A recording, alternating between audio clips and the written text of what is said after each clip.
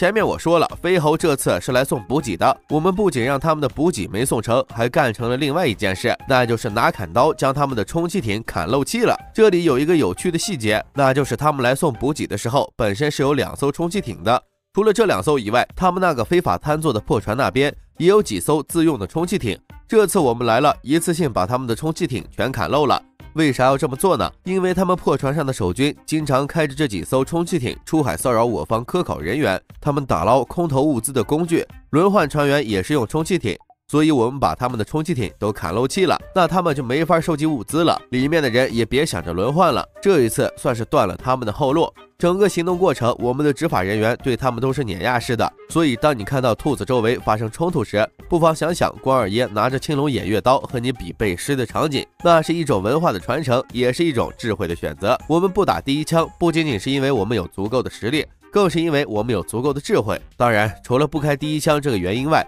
兔子对飞猴使用冷兵器还有另外一个原因，这不过是大国之间的一种默契和平衡罢了。大家都知道，大国之间如果出现直接碰撞，就会造成不可预料的恐怖后果，谁都承担不起这样的后果，至少大家都没有做好准备，那就只能藏着掖着，揣着明白装糊涂。美菲之间是有共同防御协定的，冷兵器对抗完美的回避了共同防御协定，让你根本无从下手。只要没开枪，双方就保持了基本的体面，那就还可以做生意。现在的美国离不开中国，中国也舍不得美国的市场。当然，双方也明白这样一个事儿，就算真的开枪了，我们也知道老美不会下场，老美也知道我们知道他们不会下场，飞猴子也更加明白美国不会为了他下场。10年前他们就知道了答案，何况现在兔子3艘055就逼退着他们2艘航母，所以说共同防御协定不过是废纸一张。当然，只要他们遵守我们不开第一枪的游戏规则，那么我们不管怎样都是安全的。最后大家明白兔子周围为啥都是冷兵器械斗了吧？